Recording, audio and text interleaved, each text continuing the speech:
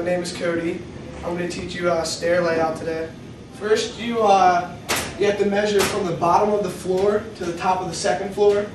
And for this measurement right here, we're just going to use 45 3/4 for our total rise. What we do is we have to take 45 3/4 and we have to divide it by 7 to find out how many unit rises we have.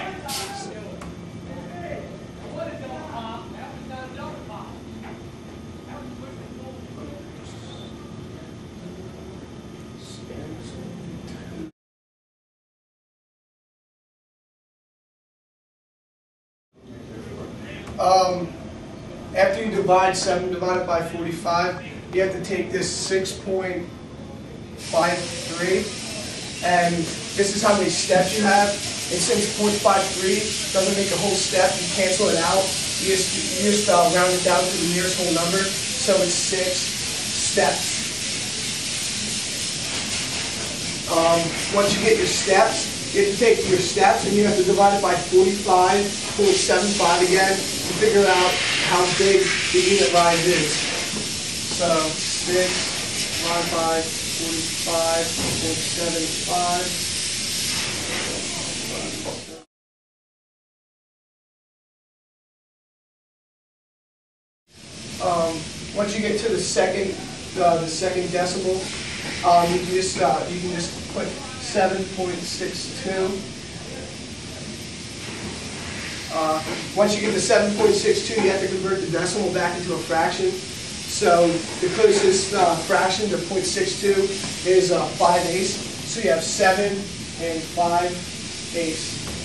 So that 7 and 5/8 is this measurement from the top of this to the bottom of this. Right here is 7 and 5/8. Once you get your 7 and 5/8, you have to take you have to figure out what the unit run is now. So in our class, we take 17 3/4 as our unit rise and our unit run added together. So you got 17 3/4, and it equals A plus 7 and 5/8. This is the formula you'll use to figure out what A is. A is considered your unit run. So what you do is you subtract 7 and 5/8 out of 17 and 3/4. So 17 and 3/4 minus 7 and 5/8. Since you can't minus two different types of fractions, you have to make the 3/4 and you have to convert it into a 5/8. So you do 6/8, and this 6/8 is now, you can subtract from 7 and 5/8 now. So this would be 17 minus 7 is 10, and then 6 minus 5 is 1.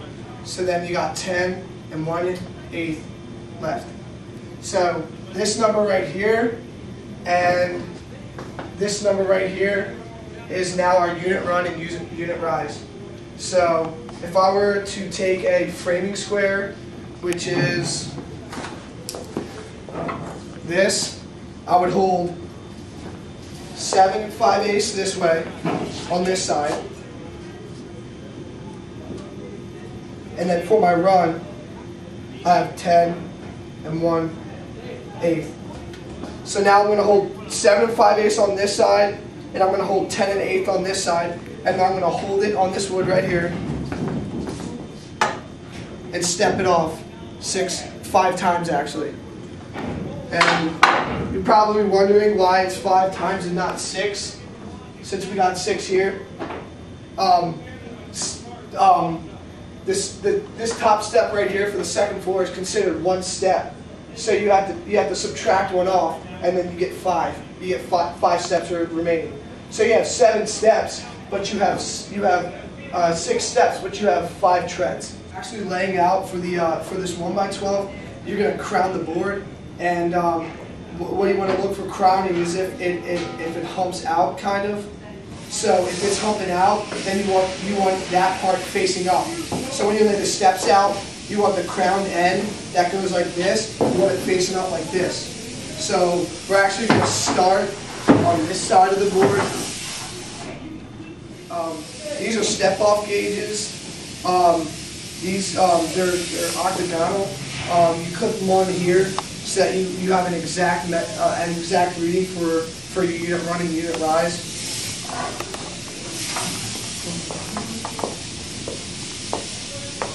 Okay, move this way.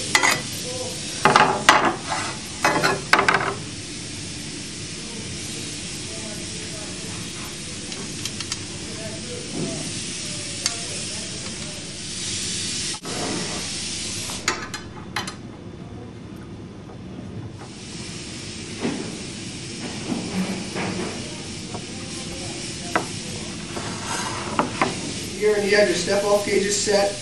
You can start marking. You can start anywhere you want, but I like to start towards the beginning a little bit more.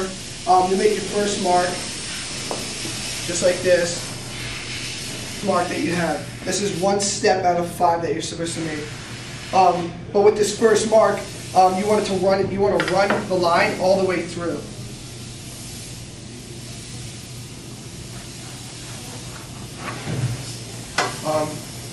You want this line to run all the way through so you have a nice straight line to cut on when you cut them out. So I'm just going to continue and make the next 4, and then, yeah.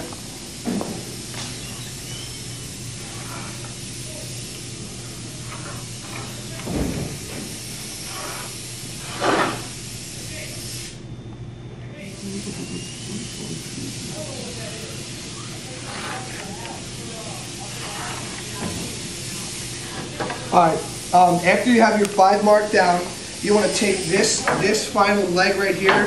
After you make your 5th step, you want to make a line to go all the way through, so when you cut, you can cut a straight line.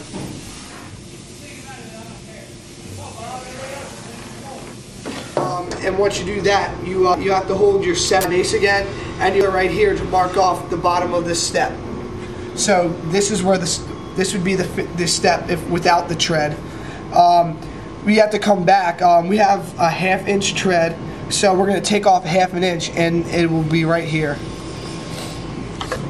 After you take off that 1/2 inch, you have to run it straight through. You need to hold it flush to the line. You want to be exact, and you run it straight through.